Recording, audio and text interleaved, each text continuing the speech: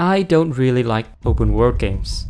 I know that some of the most influential games made in the last 2 decades took place in an open world, but a lot of them are just not very good. Big, giant, sweaty, dangling horse testes just swinging in the... For every Fallout New Vegas, Witcher 3 or Elden Ring, we have a Forspoken, a Redfall and a Starfield. Open world games are deceptively hard to make because of the subtle complexity, and I hope I can show you why in this video. But before we start, thank you for watching. I don't play multiplayer games much. The majority of what I play are single player. Most of my gaming time is spent running around doing things by myself. And when you spend enough time in a place, you start to notice your surrounding. And that's the first problem of an open world. A living, breathing world that feels believable is something so many studios promise, but so few could deliver. Let's start at the surface with the aesthetic. I'm not talking about graphical fidelity, but the art direction of the game.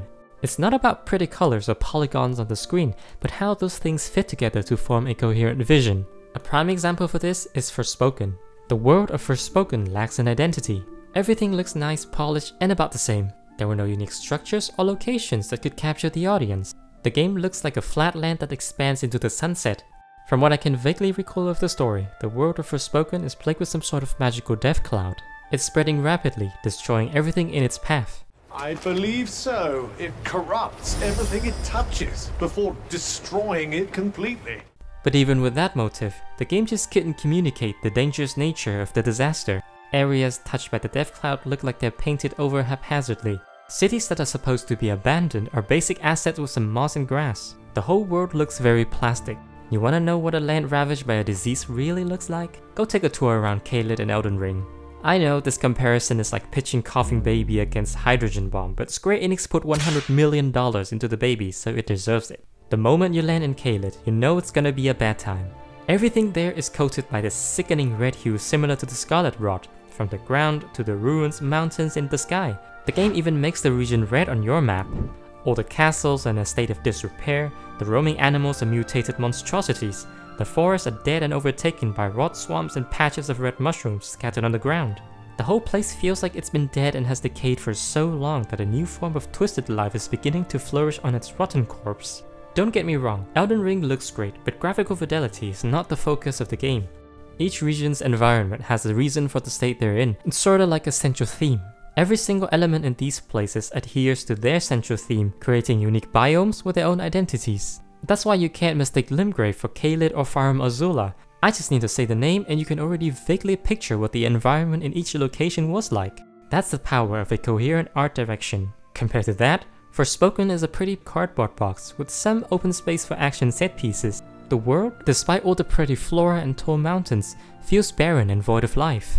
Making a good looking world is one thing, but having intention behind that pretty world takes another level of vision and execution that not many studios are capable of. But art direction is just one ingredient in the process of bringing a game world to life. To make a world believable, the inhabitants need to act that way as well. This can be achieved in many ways. Some games created extensive dialogue so the player can spend a lot of time talking to the NPCs. Others put the NPCs on an elaborate routine to simulate a functioning world even without the player's presence. Whatever it is, making good NPCs to interact with is one of the vital steps in creating a good open world game. And that's the second problem. A lot of open world games failed at creating believable NPCs, so you could never truly immerse yourself in the experience. The most notable example I can think of is Bethesda and the NPCs. You see, simulating a social setting is all about player interaction, and Bethesda make these feel like I'm talking to raw code lines. If you're here to talk me into working on Liberty Prime, you can forget it. What changed your mind? Nothing changed my mind. I promised you I'd return to the Brotherhood, and I've kept my end of the bargain. Do I need to remind you why you made that promise in the first place? No, that won't be necessary. Oblivion is an ambitious attempt at innovation, and that was the last time Bethesda showed their brilliance with their NPC design. Look at the handful of modern Bethesda games. You can describe the interaction in-game with just a few short sentences. Dialogues are written stiffly. You and your ilk seem hell-bent on destroying everything our government has worked to achieve. NPCs talk at you instead of to you, and they have little to no reaction to your in-game actions. And it's truly a pity, because the game worlds that Bethesda created are so beautiful and fun to explore. Except for Starfield, which went with the horrible idea of procedurally generating the galaxy, all of Bethesda's game worlds are the highlight of the experience.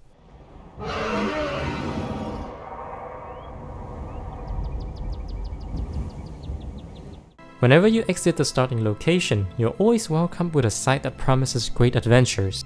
It feels like you could go in any direction and there would be a story waiting for you just around the corner.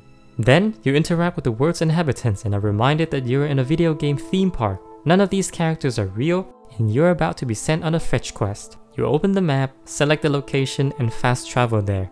The loading screen stares back at you. Suddenly, playing the game feels like a chore that you don't know why you started. That's why it's so easy to drop Bethesda games if you've played them fully and not as a dungeon grinding simulator. We'll touch on the gameplay later, but I'd like to show you some examples of how NPCs are done in open world games. In GTA 5, NPCs are designed to respond to your every action. They would answer your provocations, be intimidated if you pull out a weapon, or even call the police if they see you commit a crime. I am calling the police. That's fascinating. Hello, police? Yes, this certainly is an emergency.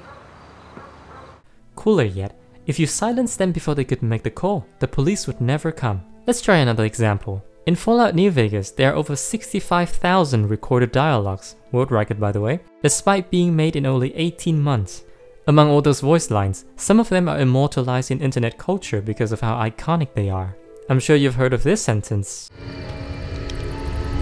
Truth is, the game was rigged from the start. Or this one. But we can't expect God to do all the work. The average quest is never just a task given by a quest dispenser. Instead, you're doing a friend a favor or searching for some pre-work components with your life on the line. The dialogues are so well written that even with the Fallout 3 face zoom and stiff facial animations, NPC's interactions still come off as genuine conversation that you could have with someone from the setting. Bethesda, with decades of experience and how many games under their belt, still struggles to make a game with remotely believable NPCs. I'm sure you've seen the numerous Starfield clips where some NPCs do some funny stuff. With all the examples I've listed, I want to make something clear. It's very easy to compare the average games with the classic heavy hitters and point out all the flaws, but it's the reality that open world games with a lively and believable world is sadly not a common thing. But enough about the world, let's talk about the elephant in the room, the gameplay. In my opinion, most open world games don't stay fun for long. Now I know it's a sweeping statement, but stay with me. If we exclude MMOs, open world games can be sorted into a few types based on the gameplay structures. We have the very familiar Bethesda gameplay. The second type is Ubisoft, with the third one being either an extension or a combination of the two. Let's tackle the Ubisoft formula, since it's the weakest one. The minute-to-minute gameplay of almost all Ubisoft games is decent. From FPS to third-person stealth action, Ubisoft has figured out how to make their game pretty smooth. But the support systems of the gameplay, however, couldn't keep up with this. The overarching goal of gameplay in an Ubisoft game is not very compelling. Outside of the story missions, which make up about 45 to 50% of the game from my own estimation, you're gonna spend your time roaming around the world doing some checklist gaming, scanning the map on top of some tall towers, killing enemies in some outposts, doing challenges, hunting collectibles. It sounds kinda cool, but after 3 to 5 hours you realize you're not doing anything substantial. Despite the legions of grunt you just took out, you didn't put a dent in their numbers since they won't stop spawning. I feel like Sisyphus, pushing a boulder up a hill only to watch it roll down, except no god inflicted this on me, I did this to myself. Whether an area has been scanned or liberated has no bearing on the missions. It feels like the world gameplay and the story have no effect on one another. Now I'd like to ask you, if you have a game formula that's not very engaging, how would you go about fixing it? Make sure to comment down below so I can ignore all of them like how Ubisoft did. Instead of evolving the gameplay loop over time, the solution was filling the map with collectibles. I'm sure you've seen this image. This is the world map of AC Unity, and I'd say it's still one of the nicer maps. That's why every Ubisoft open world games plays the same after 5 hours, because other than the new visuals, you're doing the same stuff you've done thousands of times in their previous games. And it's infuriating because Ubisoft games have a lot of potentials. They don't lack good ideas when it comes to innovation, but the execution is often lackluster and the core remains the exact same with no changes. The sad thing is, their games would still sell because people saw this potential for greatness in what they are playing. But with more playtime, the truth slowly reveals itself that you've played this game before, but with different skin. For me, it's about the 7 hours mark when my apathy threshold reaches its limit and I just stop playing altogether. When we talk about open world games, it's impossible not to mention Bethesda. Their games are famous for having incredible gameplay loop with subpar combat, to put it nicely. I have made a video about the Bethesda formula, but it was before I got the chance to play Oblivion and Morrowind. At the core of every Bethesda game is this incredibly simple but compelling loop of exploration, combat and looting. The quests give you reasons to explore the beautiful world, and while you're out and about, some places will distract you from your path. You will find a dungeon, fight through it, and get some awesome loot after defeating the last boss at the end.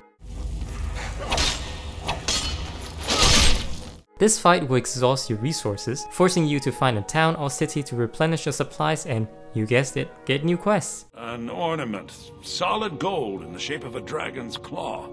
I've got some coin coming in from my last shipment. It's yours if you bring my claw back. It's a simple formula that allows for infinite complexity. It's perfect for the open world RPGs that Bethesda makes. Almost all Bethesda games has top tier exploration where the world is big enough to feel vast but dense enough to not feel empty. Not to mention they're always nice to look at. The looting is also something that Bethesda gets right. Many RPGs choose to make the loots random, which can be quite annoying at times. You can invest a lot of resources on killing a tough enemy, only for them to drop like a piece of bread or a low tier healing potion. Wait, what? What, have I missed something? What?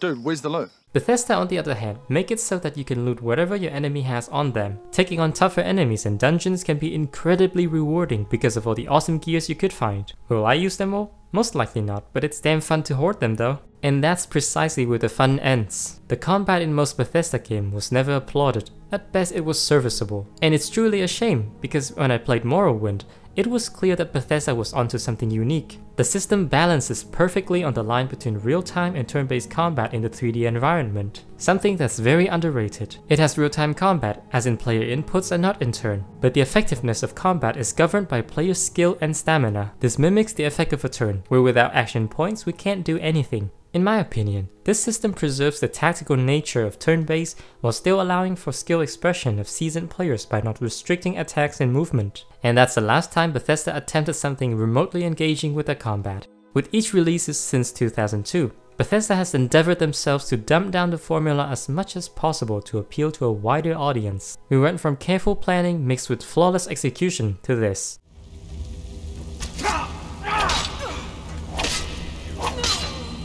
The Bethesda gameplay loop and the environment design team were the only thing that kept the studio around till today. As you can see with Starfield, the moment Bethesda removes the gameplay loop from their game by gutting organic exploration, it becomes painfully clear just how directionless their games are. There's no perfect game design, no game can satisfy 100% of its players, but I think it's fair to say that the gameplay of open world games is put under much more stress compared to linear games. Most linear games with separate levels would take around 15 to 20 hours to finish, with the odd 30-hour long one. But ever since the open world genre enters the mainstream, playtime started to become a selling point. It gradually increases from 50 hours to 100 hours to spawning a whole new business model of games as a service. The open world gameplay is decent, but to support 50 plus hours of entertainment, it must have something really special.